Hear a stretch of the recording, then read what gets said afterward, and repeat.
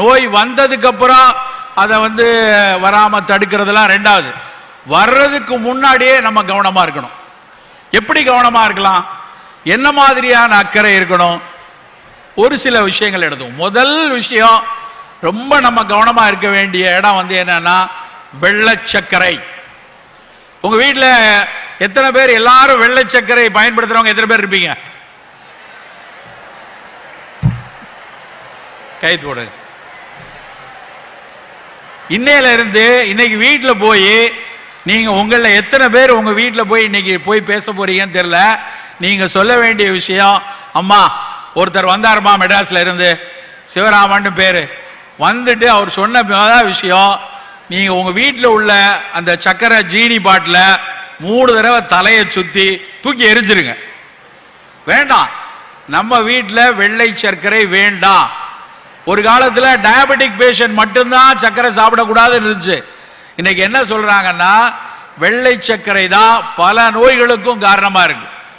சர்க்கரை நமக்கு ரொம்ப ரொம்ப ஆபத்தான விஷயம். நமக்கு தொலைக்காட்சியில எல்லாம் விளம்பரம் போடுறான், ஸ்வீட் எடு கொண்டாடு போடுறானா இல்லையா? உண்மையில என்ன போடணும் தெரியுமா? ஸ்வீட் எடு திண்டாடு அப்படின்னு போடணும். அவ்வளவு அவஸ்தை கொடுக்கக்கூடியது சர்க்கரை. இன்னைக்கு சர்க்கரை வியாதிக்கோ ரத்த கொதிப்புக்கோ புற்றுநோய்க்கோ அவ்வளவுக்கும் இந்த வெள்ளை சர்க்கரை தான் காரணம். ரெண்டாவது என்ன தெரியுமா? உங்க வீட்டில் எத்தனை பேர் வீட்டில் ஊறுகாய் பாட்டில் இருக்கு? அதையும் போய் தலையை சுத்தி விட்டு எரிஞ்சிருங்க. ஏன்னா உப்பு அவ்வளவு கெடுதி. உப்பு நல்லதா சார், கடல்ல இருந்து கிடைக்கிறது எவ்வளவு நல்லது நம்ம நினைக்கிறோம். ஆனா என்னன்னா மிக மிக அளவாக பயன்படுத்தணும்.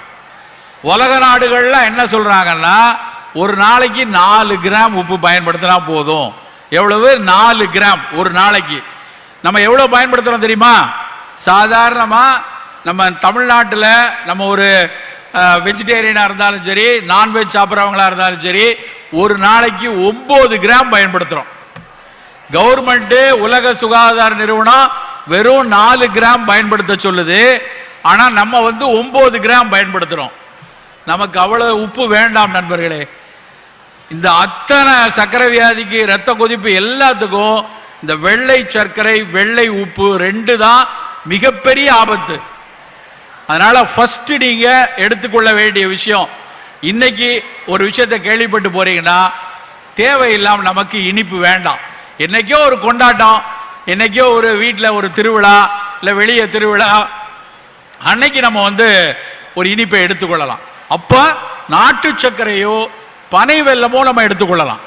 பனை வெல்லமோ நாட்டு சர்க்கரை எடுத்தீங்கன்னா அது இனிப்பு தான், ஆனா வெள்ளை சர்க்கரை மாதிரி ஆபத்து கிடையாது. அந்த பனை வெல்லத்திலையும் நாட்டு சர்க்கரையிலையும் இனிப்பை தவிர பல சத்துக்கள் நமக்கு இருக்கு. இரும்பு சத்து இருக்கு, கனிம சத்து இருக்கு, ஏகப்பட்ட சத்துக்கள் இருக்கு. அதனால முதல்ல நம்ம அவாய்ட் பண்ண வேண்டிய விஷயம் வெள்ளை சர்க்கரையும் வெள்ளை உப்பும். ரெண்டாவது, இங்க காலையில 10 மணிக்கு நீங்க வந்திருக்கீங்க, எல்லாரும் காலையில சாப்பிட்டுட்டு வந்தீங்களா? யாராவது சாப்பிடாம வந்தீங்களா? கை தூக்குங்க. கொஞ்சம் பேர் சாப்பிடாம வந்திருக்கீங்க. பொம்பளை பிள்ளைகள் தான் நிறைய பேர் சாப்பிடல. கை தூக்குங்க. காலை சாப்பாடு ரொம்ப ரொம்ப அவசியம். காலை உணவு மிக அவசியங்கிறதுனால தான் அரசாங்கம் பல பொருளாதார நெருக்கடியிலையும் காலை சாப்பாடு எப்படியாவது குழந்தைகளுக்கு கொடுக்கணும் அப்படின்னு அரசாங்கம் திட்டம் போட்டு கொடுத்துட்டு இருக்காங்க. ஆனா நம்ம வீட்டில் நம்ம அம்மா நம்ம அப்பா நமக்காக கஷ்டப்பட்டு காலை சாப்பாடு கொண்டு வந்தா நான் அதை சாப்பிட மாட்டேன் இதை சாப்பிட மாட்டேன் நம்ம இருக்கக்கூடாது. காலை சாப்பாடு ரொம்ப ஆரோக்கியமான காலை உணவு எடுக்கணும். ஆரோக்கியமான காலை உணவுனா என்ன? நிறைய அதுவும் படிக்கக்கூடிய இளம் வயசுல இருக்க பொம்பளை பிள்ளைங்க பசங்க, நீங்க அதிகம் செய்ய வேண்டியது என்னன்னா புரதச்சத்து, இரும்பு சத்து, கால்சியம் சத்து, இந்த 3 நிறைந்த உணவை காலையில நம்ம எடுக்கணும்.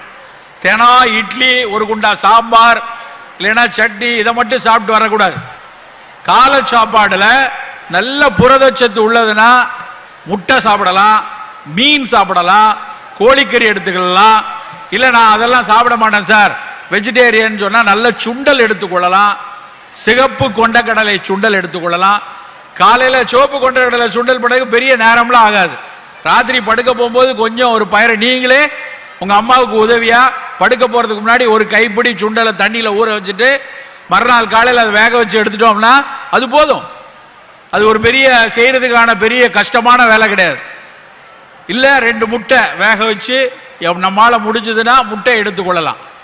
காலையில் உணவில் புரதச்சத்து நிறையா இருக்கணும். அப்புறம் காலையில் என்ன குடிக்கிறது? காலையில் எல்லாம் என்ன குடிப்பீங்க? டீயா காபியா? பால் யாரும் குடிக்கிறது இல்லையா? சரி, பால் ஒன்றும் பெரிய விஷயம்லாம் கிடையாது. டீ குடிச்சாலே போதும். பால் குடிச்சாதான் நல்லதுன்னு ரொம்ப நாள் நினைச்சிட்டு இருக்கோம். அப்படிலாம் இல்லை. பாலை விட தேநீர் நல்லது. ஆனா டீ குடிக்கிறப்ப பால் ஊத்தி குடிக்க வேண்டாம். டீ நல்லா வர டீயா கிரீன் டீயா குடிக்கிற பழக்கத்தை இப்ப இருந்தே வளர்த்துக்கணும். பிளாக் டீ தான் உடம்புக்கு ரொம்ப ரொம்ப நல்லது. எப்ப பாலை ஊத்துறோம், நம்ம வீட்டில் வயசான தாத்தா பாட்டிலாம் இழுத்துக்கிட்டு இருக்காங்கன்னு வை, 90 வயசுல தாத்தா பாட்டி இப்ப போயிருவாரோ அப்ப போயிருவாரோன்னு இருந்தா வீட்டில் பேர பிள்ளைகள் எல்லாம் கூப்பிட்டு என்ன சொல்லுவாங்க?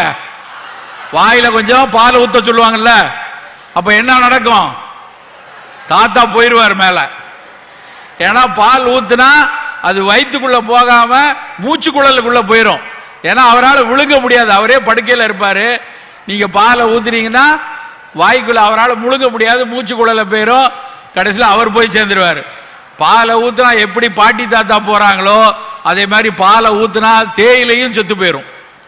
டீ போட்டு அதுல பாலை ஊத்துனீங்கன்னா டீயோட எஃபெக்ட் பாதி குறைஞ்சிரும். நல்ல சத்தான தேநீர் வேணும்னா அதை பச்சை தேநீரா பிளாக் டீயா குடிக்கிறதா நல்லது. நீங்க மட்டும் இல்ல, போய் உங்க அப்பா அம்மாட்டையும் சொல்லுங்க, நீங்க டீ போட்டா பால் ஊத்த வேண்டாம். சில பேருக்கு பால் நல்லது. இப்ப ரொம்ப மெலிந்து இருக்கிறாங்க, உடல் எடை கூடல, கால்சியம் சத்து ரொம்ப குறைவா இருக்கு. உங்க அம்மாவுக்கு ஒருவேளை 50 வயதை ஒட்டி இருக்குன்னா மாதவிடாய் முடிகிற சமயமா இருக்கும், மென்ஸ்ட்ருவல் சைக்கிள் முடிகிற சமயம்னா அப்ப அந்த அம்மாவுக்கு கால்சியம் குறையும். அப்ப அவங்க டாக்டர் சொல்லுவாங்க இவங்களுக்கு கொஞ்சம் பால் மோர் கொடுக்கணும் அப்படின்னு. அவங்களுக்கு கொடுக்கலாம். நம்ம நல்ல வாலிப பசங்க 15 வயசுல உடல் உறுதியா இருக்கிறீங்க, எடை கொஞ்சம் இயல் கூட இருக்கீங்கன்னா பால் வேண்டாம். ஆனா மோர் எடுத்துக்கொள்ளலாம். நிறைய மோர் நல்லா ரொம்ப புளிக்காம முந்தின நாள் உற விட்ட மோர் நம்ம உணவுகள்ல நிறைய சேர்த்துக்கொள்ளலாம்.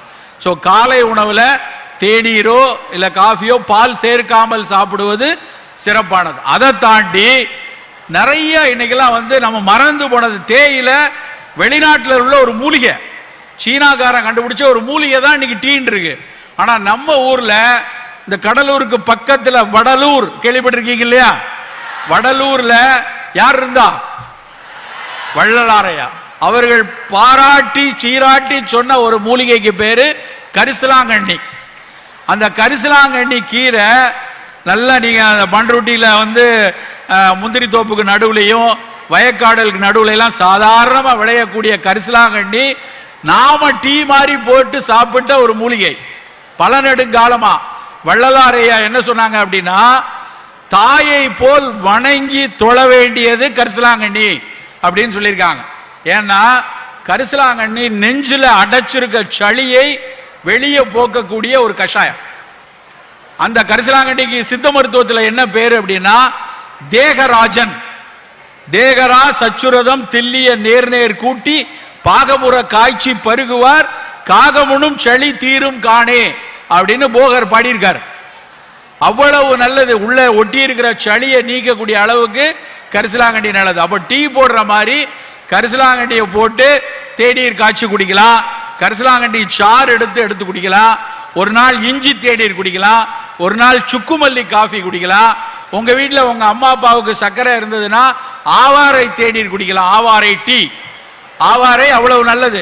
இந்த மாதிரி வெயில் காலத்துல எல்லாம் பூத்திருக்கிற ஒரு மஞ்சள் கலர்ல பூத்திருக்க பூ ஆவாரம் பூ. ஆவாரை பூத்திருக்க சாவாரை கண்டதுண்டோன்னு சொல்லியிருக்காங்க.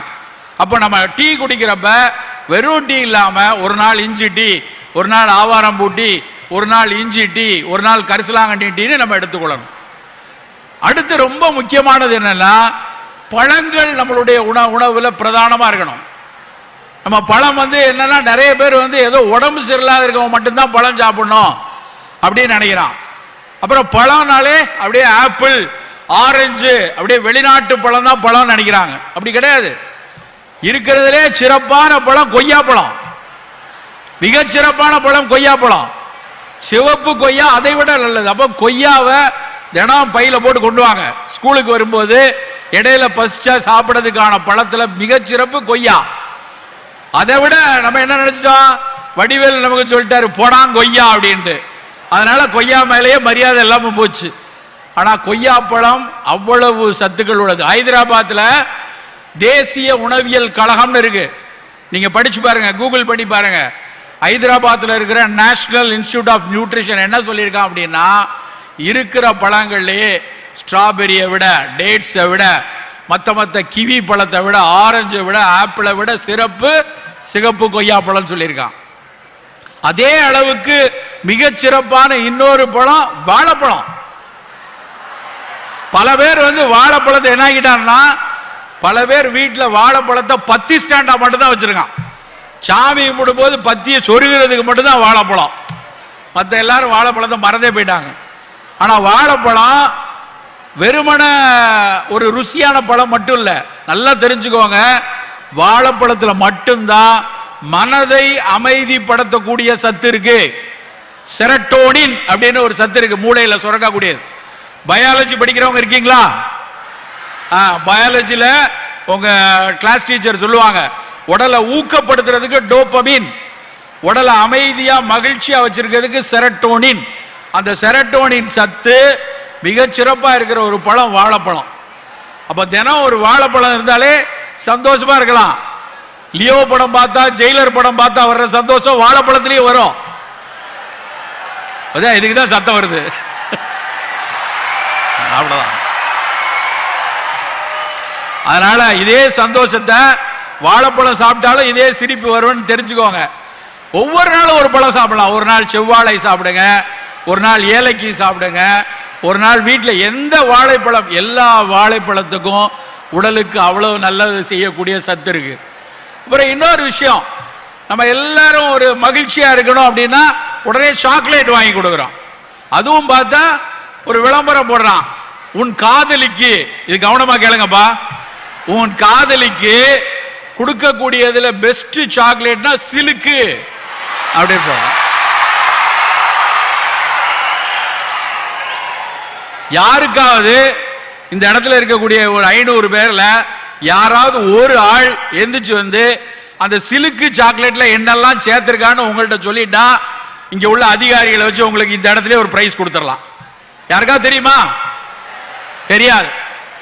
ஆனா விளம்பரம் போடுறான், பெரிய விளம்பரம், சிலுக்கு சாக்லேட் 50 ரூபா 100 ரூபா போட்டு சாக்லேட் கொடுக்குறான். நல்லா தெரிஞ்சுக்கொள்ளுங்க, அந்த சாக்லேட் அதுல வெறும் 3% மட்டும்தான் கொக்கோ இருக்கு. கொக்கோ சாக்லேட் தானே இது, அதுல வெறும் 3% தான் கொக்கோ. மீதி 97% ஏதாவது வகையில உடலை பாதிக்கக்கூடிய பொருள். High fructose corn syrup, HFCS அப்படிம்பாங்க. அது வாய்க்குள்ள நல்லா நுழுன்னு இருக்கணும், வாயில போய் வெடிக்கணும், நாக்கெல்லாம் கலரா மாறணும், அப்படியே கையில நீ கொஞ்சம் நக்கிக்கோ நான் கொஞ்சம் நக்கிக்கிறேன்னு போடுறான்ல, அது அவ்வளவு உடலை பாதிக்கக்கூடிய விஷயம். நல்லா தெரிஞ்சுக்கொள்ளுங்க. சந்தோஷமா கொண்டாடி மகிழணும்னா எதை கொடுக்கணும் தெரியுமா? கடலை மிட்டாயை கொடுக்கணும். மகிழ்ச்சிக்கு நம்ம கொடுக்கணும்னா கடலை மிட்டாய் கொடுக்கணும்.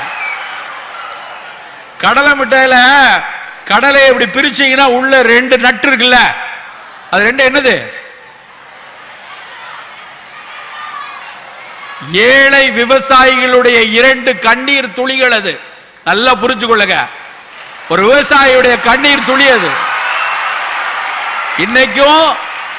இன்னைக்கும் கடலைய விதைச்சிட்டு என்ன செய்யறதுன்னு தெரியாம, விற்க முடியாம, மிக குறைந்த விலையில என்ன செய்யறதுன்னு தவிக்கிற ஒரு கடலை விவசாயி நம்ம ஊரை சுத்தியே இருக்காங்க. அப்ப நாம கொண்டாடணும்னா, நாம மகிழ்ச்சியா இருக்கணும்னா, நம்ம விவசாயி மகிழ்ச்சியா இருக்கணுமா இருக்கிறதா? அப்ப இன்னையில இருந்து நீங்க ஒரு முடிவு எடுக்கணும். நம்ம பரீட்சையில பாஸ் பண்ணாலும் சரி, சந்தோஷமா இருந்தாலும் சரி, நண்பனுக்கு வாங்கி கொடுக்கறதா இருந்தாலும் சரி, நம்ம கொடுக்க வேண்டிய மிட்டாய் என்ன மிட்டாய்? அதுதான். அப்ப கடலை மிட்டாய் கொடுக்கும் போது அது வெறும் விவசாயிக்கு மட்டும் இல்ல, கடலையில மட்டும்தான் உடலை உறுதி செய்யக்கூடிய புரதம் மிக அதிக அளவுல இருக்கு. இரும்பு சத்து இருக்கு, செலினியம் மேங்கனீஸ் சத்து இருக்கு. எங்கேயாவது மில்க் சாக்லேட்ல அந்த சத்தெல்லாம் இருக்கா? இந்த பக்கம் சிலுக்கு சாக்லேட்டை வச்சுக்கோங்க, இந்த பக்கம் கடலை மிட்டாய் வச்சுக்கோங்க, ரெண்டையும் ஒப்பிட்டு பாருங்க. கடலை மிட்டாய் விவசாயியின் கண்ணீரை துடைக்கும், இந்த சாக்லேட் விவசாயியை அழ வைக்கும். நம்ம கண்ணீரை துடைக்கணுமா அழ வைக்கணுமா? அது முதல்ல. ரெண்டாவது, கடலை மிட்டாய் உடலை உறுதி செய்யும், நம்ம உடம்ப நல்லா வச்சுக்கும். அந்த பையனுக்கு புற்றுநோய் வந்து சொன்ன ஏதோ ஒரு உடலின் எதிர்பார்ப்பு குறைவு இருந்ததான் அந்த கடலையில இருந்து கிடைக்க வேண்டிய புரதம் ஒருவேளை அந்த குழந்தைக்கு கிடைச்சிருந்ததுன்னா அவனுக்கு அந்த நோய் வந்திருக்காது. நண்பர்களே, அவன் எல்லாரும் உறுதியா இருக்கணும், நம்மளுடைய தசைகள் உறுதியா இருக்கணும். நம்மள 2 பேர் விராட் கோலியா மாறணும். நம்மள 2 பேர் வந்து, நான் நேற்று போய் ராகுல் அடிச்சு ஜெயிச்சான பாத்தீங்களா மேட்ச்? 12 விக்கெட், 12 ரன்ல 3 விக்கெட் போன உடனே எல்லாம் பதறி போய் போச்சா அப்படின்னு இருந்தோம்ல. ஆனா நின்று ஆடுறான் இல்லையா ராகுலும் கோலியும், அதுக்கு காரணம் என்னது? அதுக்கு காரணம் மன உறுதியும் உடல் உறுதியும். அந்த மன உறுதியும் உடல் உறுதியும் வேணும்னா நம்முடைய உணவில் அக்கறையா இருக்கணும். உணவுல ஒவ்வொரு நாளும் அக்கறையா இருக்கணும். என்னைக்காவது ஒரு நாள் சாப்பிட்டுக்கலாம், என்னைக்காவது ஒரு நாள் போய் பீஸா வாங்கி சாப்பிடலாம். தயவு செய்து போகாதீங்க. அந்த பேரை பார்த்தாலே எனக்கு அசிங்கமா இருக்கு, பீஸா. எவனாவது பீஸாவை போய் திம்பானா? தயவு செய்து அதை வாங்காதீங்க. அது வெளிநாட்டுக்காரன் சாப்பிடுறது, நமக்கு எதுக்கு? நமக்கு யாருக்காவது தெரியுமா அதுல என்னெல்லாம் தேய்க்கிறான்ட்டு? சில பேர் சாப்பிடணும், சார் நான் பர்கர் வாங்குறேன், அது 2 கையை வச்சு பிடிச்சி வாய ஆடு பொழந்து அப்படி சாப்பிட்றான். சாப்பிட்றதுங்கிறது நம்ம கிட்ட ஆசார கோவை என்று ஒரு புத்தகம் இருக்கு. அந்த ஆச்சார கோவை என்ன சொல்லுது? 1500 வருஷம் முன்னாடி சொல்லியிருக்கான். நல்ல கைகளால பிட்டு உட்கார்ந்து அமர்ந்து சாப்பிடணும், நின்றுகிட்டு சாப்பிடக்கூடாது, படுத்துக்கிட்டு சாப்பிடக்கூடாது. சாப்பிட்றது எப்படி இருக்கணும்னு எப்போ 1500 வருஷத்துக்கு முன்னாடி உங்க தமிழ் வாத்தியார்ட்ட கேளுங்க, ஆச்சார கோவை என்னெல்லாம் சொல்லியிருக்கான். நின்று உண்ணார், கிடந்து உண்ணார்.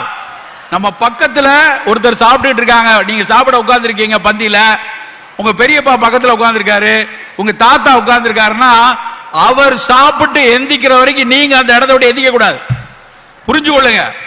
தன் பக்கத்தில், தன் வலப்பை பக்கத்துல தன்னை விட மூத்தவர் உட்கார்ந்து இருக்காங்கன்னா அவர் சாப்பிட்டு உட்கார்ற வரைக்கும் அப்படியே உட்கார்ந்துருக்கணும். நீ சாப்பிட்டு வேக வேகமா போட்டிருப்ப, ஆனா அவர் சாப்பிட்டு எந்திக்கிற வரைக்கும் நீங்க அமைதியா இருக்கணும்.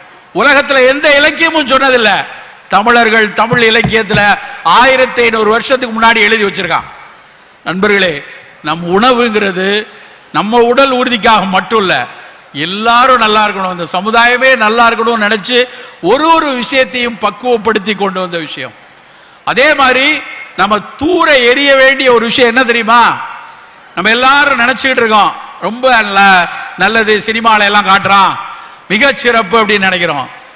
உலகத்துல இந்த 30 வயசுல சக்கரை வியாதி வர்றதுக்கான மிக முக்கியமான காரணம் வெள்ளை சர்க்கரைக்கு அடுத்து என்ன தெரியுமா? பரோட்டா. தயவு செய்து போய் இன்னைக்கே போய் 4 பரோட்டாவை பிச்சு போட்டு நல்லா சலச்சலல் ஊத்தி சாப்பிடலான்னு இனிமேல் வேண்டாம். அதுல சேர்க்கக்கூடிய மைதா, பரோட்டா எதுல செய்றாங்க?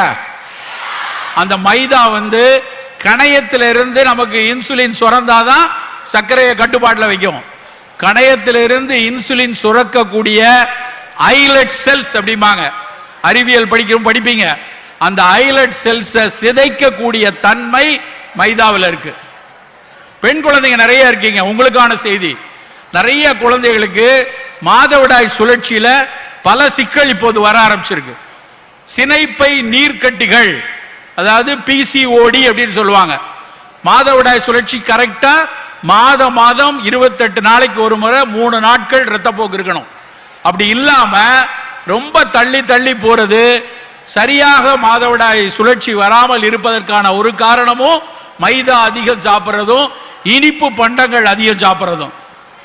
இன்னைக்கு குழந்தை பேர் இல்ல, குழந்தை இல்ல, திருமணமாகி 10 வருஷம் ஆகியும் குழந்தை இல்ல அப்படின்னு தவிக்கிறவங்க எண்ணிக்கை கூடிக்கிட்டே இருக்கு. அதுக்கான ரொம்ப முக்கியமான காரணங்கள்ல ஒண்ணு சினைப்பை நீர்க்கட்டிகள். அந்த சினைப்பை நீர்க்கட்டிகள் பின்னாடி வரக்கூடாதுன்னா 15 வயதிலிருந்து நீங்கள் சர்க்கரை, மைதா, வெள்ளை சர்க்கரையை நீங்கள் தவிர்த்து தான் ஆகணும். அதுதான் ரொம்ப ரொம்ப அடிப்படையான ஒரு விஷயம். நண்பர்களே, உங்களுடைய உணவுல இன்னைக்கு நீங்க என்ன அக்கறையை காட்டுகிறீர்களோ அதுதான் பின்னாட்கள்ல சக்கரை வியாதி, ரத்த கொதிப்பெல்லாம் வராம தடுக்கிறது. பெண்கள்ல நாங்கள்லாம் படிக்கிறப்ப மார்பக புற்றுநோய், பெண்களுக்கு வரக்கூடிய மார்பக புற்றுநோய் வயசான பெண்கள்ல இளம் வயதுல அவங்க திருமணம் ஆனதுக்கு அப்புறம் பாலூட்டுவதற்கு வாய்ப்பில்லாமல் போனவர்களுக்கு, இல்லைன்னா திருமணமே செய்து கொள்ளாமல் போனவங்களுக்கு, அந்த முதிய பெண்களுக்கு தான் மார்பக புற்றுநோய் வரும்னு நாங்க படிச்சோம். Nuns and non-lactating mothers are more vulnerable for breast cancer னு படிச்சோம். ஆனா இன்னைக்கு என்ன தெரியுமா? நேற்று என் மருத்துவமனையில 24 வயதான பெண், 24, நான் பொய் சொல்லல, என் மருத்துவமனையோட ரெக்கார்டை சொல்றேன். நேற்று காலையில 24 வயதான பெண் 7 மாதம் வயிற்றில் குழந்தைய வச்சிருக்கா. 7 மாசம் வயிற்றுல குழந்தை, அவளுடைய மார்பகத்துல கட்டி வீங்கி இருக்கு. சாதாரணமா குழந்தை பிறக்கிறதுக்கு முன்னாடி தாய்ப்பால் கொடுப்பதற்காக பால் கோளங்கள் கொஞ்சம் வீக்கம் வரும், அப்படிதான் நினைச்சு போய் ஒண்ணு இருக்காது நினைச்சோம். ஆனா ரொம்ப பெரிதாகவும் வலியோட அந்த தாய் அழுறா, வயிற்றுக்குள்ள குழந்தைய வச்சுட்டு பயமா இருக்கு. ஆனா இந்த இடத்துல படித்த பெண் வேற எதுவும் இருக்குமோண்டு அந்த பார்த்த மகளிர் மருத்துவர் எதுக்கும் ஒரு ஸ்கேன் பண்ணுவோன்னு பார்க்காங்க. பார்த்தா என்ன தெரியுமா? பிளியோமார்பிசம் அப்படிம்பாங்க ஆங்கிலத்துல, புற்றுநோய்க்கு முந்தைய செய்தி. எப்படி இருக்கும்னு நினைச்சு பாருங்க. வயிற்றுல குழந்தை, சிடி ஸ்கேன் எடுக்க முடியாது. தாய் வயிற்றுல கர்ப்பிணி பெண்களுக்கு சிடி எடுத்த பார்க்க முடியாது, சிடி எடுக்க கூடாது. அப்ப நான் உடனே இன்னொரு மருத்துவர்கிட்ட கேட்கிறேன், சார் எப்படி கண்டுபிடிக்கிறது? பிளியோமார்பிசம்னு பார்த்தாச்சு, எம்ஆர்ஐ பண்ணி பார்க்கணும். அப்ப அவர் சொல்றாரு, இல்ல லம்பெக்டமி பண்ணலாம், அந்த ஒரு சின்ன போர்ஷனை எடுத்துடலாம் அப்படின்னு மருத்துவர் சொல்றாரு. அந்த பெண் அழுறா, நான் தாய்ப்பால் கொடுக்க முடியாமல் போயிருமே, நான் எவ்வளவு கனவு கண்டு வயிற்றுல குழந்தைய சுமந்துட்டு இருக்கேன், இப்ப நீங்க மார்பகத்துல ஒரு போர்ஷனை எடுக்கணுங்கிறீங்க அப்படின்னு அழுறா. என்ன நடந்தது? என்ன நடந்து கொண்டிருக்கு? எத்தனை பெண் குழந்தைகள் பார்த்துட்டு இருக்கீங்க? நம்ம அக்காவுக்கோ, இங்க இருக்க பசங்க இருக்கீங்க, உங்களுடைய அக்காவுக்கோ உங்க அம்மாவுக்கோ அப்படி ஒரு சின்ன சிக்கல் வந்தா நமக்கு எவ்வளவு வேதனையா இருக்கும், எவ்வளவு அழுகை வரும். ஆனா இன்னைக்கு அப்படியான நோய்கள் கூடிக்கொண்டிருவதற்கான மிக முக்கியமான காரணம் நம்முடைய உணவில் சேரக்கூடிய பல நச்சு பொருட்கள். அக்கறை இல்லாம இருக்கிறது. விளையாட்டுத்தனமா நினைக்கிறோம், நல்ல ஸ்கூல் நேரத்தில் நம்ம ஆடி பாடி மகிழ்ந்து இருக்கிறப்ப இதை கவனிக்கிறதே இல்லை. ஆனா அடுத்த ஒரு 10 வருஷத்துல இது மாதிரி சிக்கல்களுக்குள்ள போறோம். நண்பர்களே, அப்படி எந்த சிக்கலுக்குள்ளும் போகாமல் இருக்கணும்னா உணவில் அக்கறையா இருக்கணும். தினம் பழங்கள் சாப்பிடுங்க. ஒரு வாழைப்பழமோ, கொய்யாப்பழமோ, பப்பாளியோ, மாதுளையோ ஏதோ எடுப்போம். புலால் உணவு சாப்பிட்டா மீன்கள் தான் மிகச்சிறப்பு. மீன் கிடைக்கக்கூடிய மாவட்டத்தில் இருக்கீங்க, தினம் கூட மீன் சாப்பிடலாம். முட்டை சாப்பிடுங்க, மீன் சாப்பிடுங்க. புரதச்சத்து ரொம்ப ரொம்ப அடிப்படை. அத்தனை நோய்க்குமான எதிர்ப்பாற்றல் புரதங்கள்ல இருந்தா வருது. அப்ப அந்த புரதங்கள்ல அமினோ ஆசிட்ஸ் சொல்லக்கூடிய விஷயங்கள்ல மிக சிறப்பான புரதங்கள் எல்லாம் மீன்கள்ல இருக்கு. புத்திசாலித்தனத்துக்குரிய விஷயம் மீன்கள்ல இருக்கு. எதிர்ப்பாற்றலை, இந்த மாதிரி கோவிட், ஸ்வைன் ஃப்ளூ, இது மாதிரி நோய்கள் வராமல் நம்மளை பாதுகாப்பதற்குரிய எதிர்ப்பாற்றல் அந்த புரதத்திலிருந்து வருது. இப்போ உணவில் புரதங்கள் நிறைய வைத்துக் கொள்ளும். குப்பை உணவுகள், இந்த பீஸா, பர்கர், இந்த மாதிரி விஷயங்கள் முழுமையா வெளியே வருவோம்.